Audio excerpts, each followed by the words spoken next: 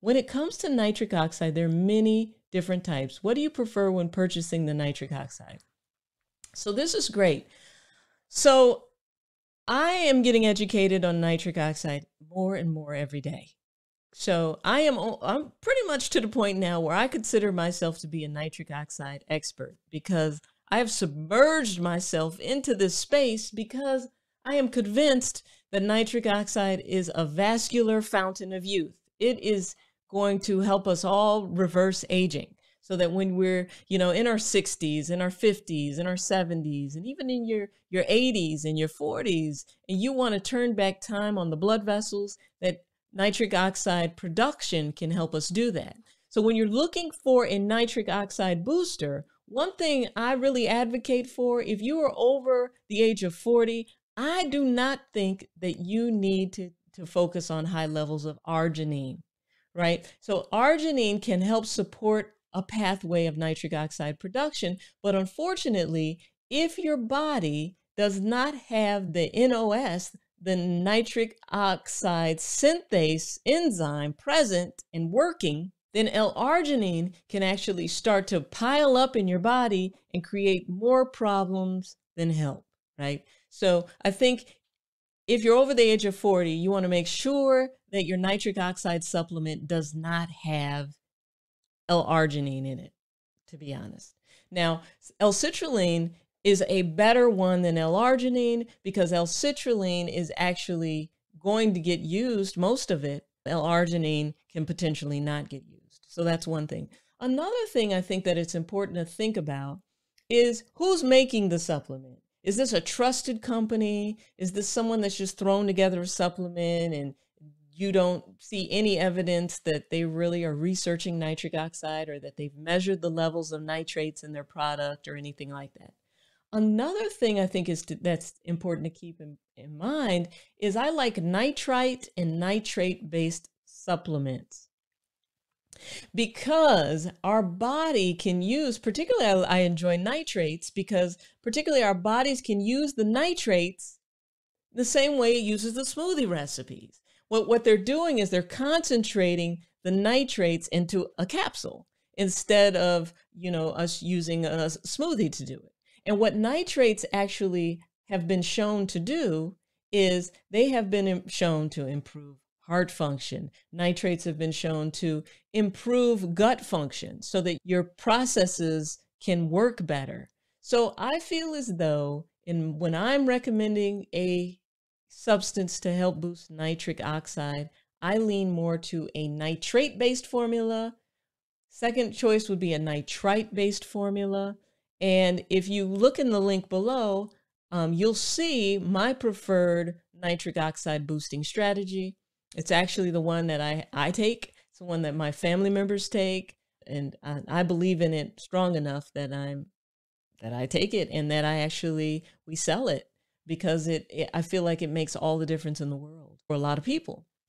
Because as we age, our nitric oxide production, by the time we're in our 40s and 50s, we are making about half of the nitric oxide that we were making in our 20s.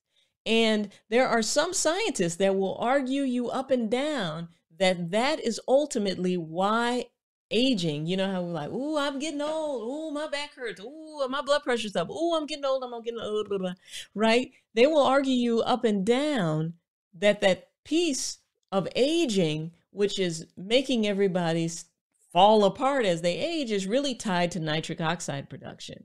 And I am right on the cusp of 100% being there too. I feel like nitric oxide production, as we age, going down, it makes us, all of a sudden we look up, you've got high blood pressure. Where did that come from? You might look up and now you got diabetes. Now you look up and your immune system is messed up. So in order to help set those things back on balance and start to repair those processes, I really do believe that boosting nitric oxide production is a huge part of that.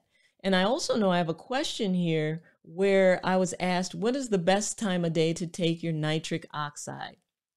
So remember, you're not taking nitric oxide, you're taking a supplement that's helping your body make more nitric oxide. So I want to be clear about that. There's no such thing as actually taking nitric oxide. You can take the nitrates or the nitrites that are then used by your body to make more nitric oxide. I advocate for people to take their nitric oxide boosting supplement in the morning. And you want to take it most of the time with food or after food because you can, it can make you a little nauseous here and there. And then, honestly, you want to consult your doctor. But what I have is people take 1 or 2 capsules in the morning. And then if they know they're going to have sex later or they want to get into it, then they might take 1 to 2 capsules later, right before sex, because nitrates have the innate ability to almost immediately in your body be used for the conversion of nitric oxide. The problem with nitric oxide is your body can start making it and storing it, but it uses it up very quickly. So you want to keep your body stimulated to make more. And the reason our ability to make it lessens as time goes by is that our blood vessels actually get to the point where they stop making or stop being able to use that nitric oxide synthase, which is abbreviated NOS, that is important to making nitric oxide. So what do nitrates do? They actually help repair your body's ability to make more nitric oxide, and they actually provide the substrate or like the precursor of nitric oxide so that your body can convert it and use it. Bam! I take beetroot and nitric oxide support, but not all the time. Listen, I'm a fan of that. I can't think of anything that I take all the time, right?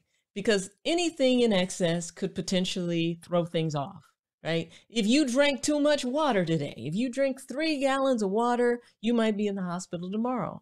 But water's so good for you. Yeah, but not if you drink 3 gallons of it, right? Because you can wash out the electrolytes and become nutrient depleted and end up dropping dead from overhydration, right? So everything in moderation, I think, is right. And particularly when it comes to supplements, I always tell my guys to go ahead and take it for 3 to 4 months, then take a 2-week holiday, sometimes even a 4-week holiday, and then start back with your supplements. Because now your body's not getting used to it. It's used it, and then it's forgetting about it. And then when it comes back, it's like, oh yeah, we love that stuff.